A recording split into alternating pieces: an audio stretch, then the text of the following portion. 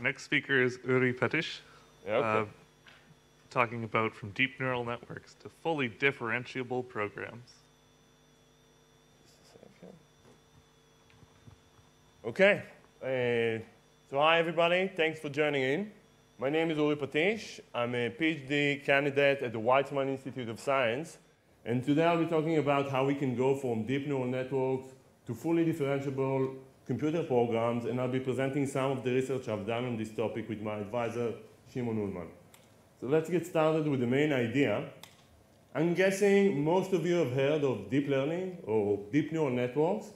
As in the last few years, these have proven as highly effective solutions to challenging problems in computer vision, when modeling language and text, and even when trying to master the game of Go. And what makes neural networks so effective is their ability to adapt or to learn from data. So it turns out it's pretty hard to write an explicit computer program that solves these tasks explicitly, and a much more effective way to go about this problem is by designing a large neural network that has a bunch of parameters which you can tune its values once you have a large set of labeled data. And the way this kind of tuning or learning happens is what's known as gradient-based parameter learning. So neural networks are designed in a manner that enables an efficient calculation not only of their outputs, but also of their gradient. And turns out that whenever you can calculate the output efficiently, you can also calculate the gradient efficiently using a dynamic programming algorithm known as the backpropagation. So while there are tasks where you just want to learn from data, there are other tasks where you just want to express some logic using an imperative programming language such as Julia. For example, if you want to implement the factorial function, you might use this small code snippet that uses variables and while loops, and that's going to allow you to describe this logic in a succinct fashion. So an interesting question that comes up is whether we can take the logic of imperative programming and combine that with the adaptivity of machine learning. So to do that, we're going to need to be able to define and differentiate parametric programs. So as a toy example, let's think about this following function. So here I'm going to take x as an input. I'm going to multiply it by some parameter a, which I might want to learn its value using gradient-based learning. Then I'm going to store the output of this multiplication in a new variable called y, perform two transformations, sum them up, and return that as my final value. So if we'll write down the calculation and want to see how many terms that we will get for the partial derivative for a, so in this case, we're going to have two terms. And if we want to do that automatically, so we can have an execution graph that looks as follows. So here, first x will be multiplied by a. We'll have two different trajectories for the two transformation, and then we're going to sum the output. Now, if we're going to use vanilla backpropagation, we're going to have two different trajectories, one through b and another through c, to calculate both of the terms for the partial derivative. So in such simple cases, we can get away with using vanilla backpropagation. But what happens if we have a while loop?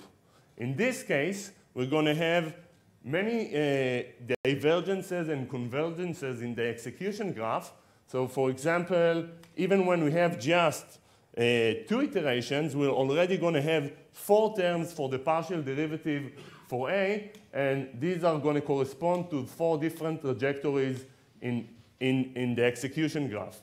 And this already should illustrate that if we want to be able to do an arbitrary number of iterations, we're going to need to use some different mechanisms that will allow us to sum the different terms and do this calculation efficiently.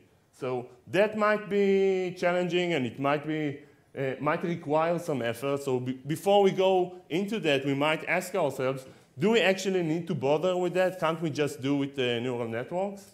So let me motivate the answer to this question with the following example.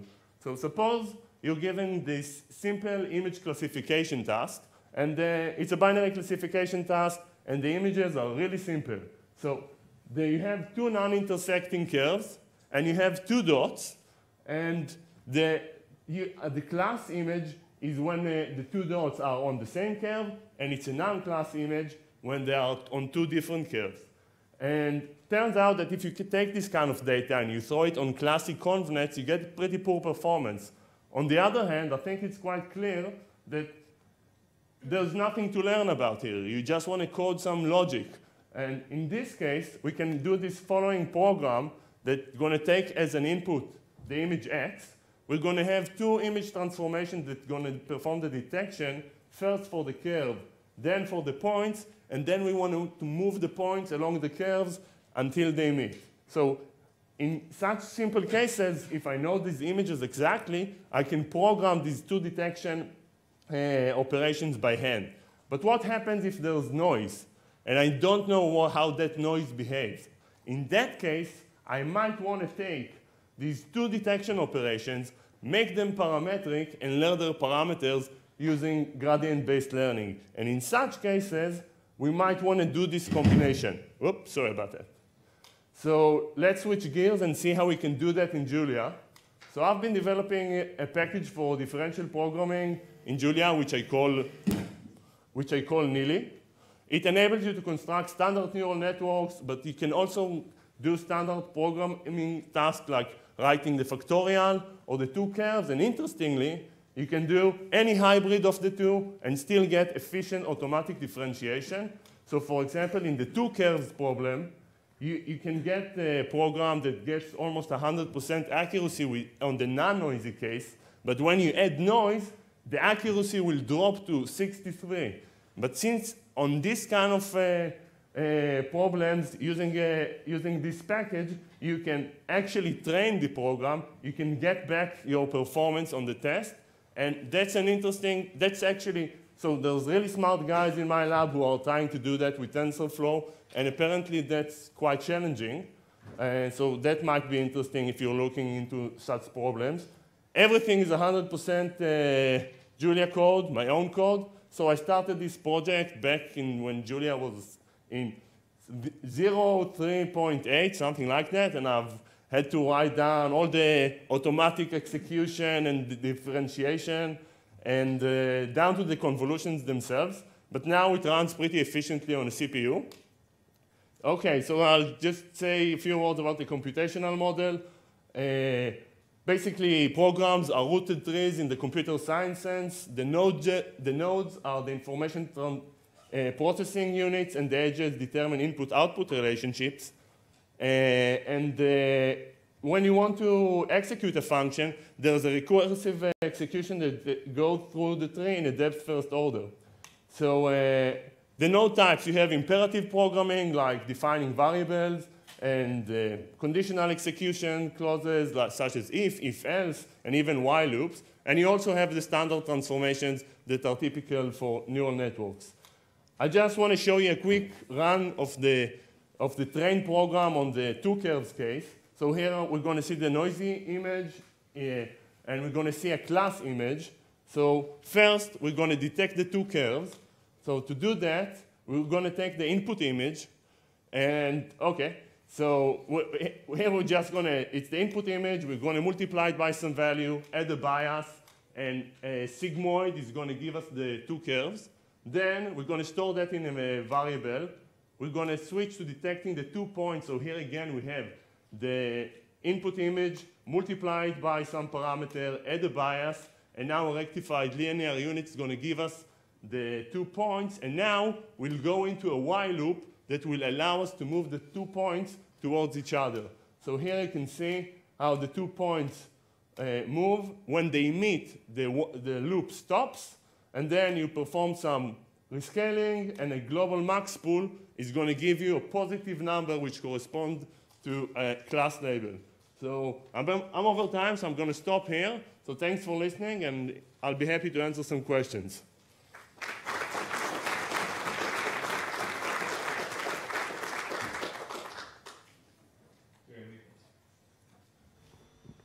So how to use this package, how do we represent the functions? Are these plain Julia functions, or do we need to wrap them in? It's a good question. So right now, it's a Lisp-like kind of syntax. So you basically build up the abstract syntax tree. So I wouldn't say it's very elegant at the moment, but I can envision a point where you would be able to have like a macro that takes in Julia code and will allow you to produce this. It's going to be a parser, basically. Right now, it's going to be harder, yeah. All right, let's thank her again.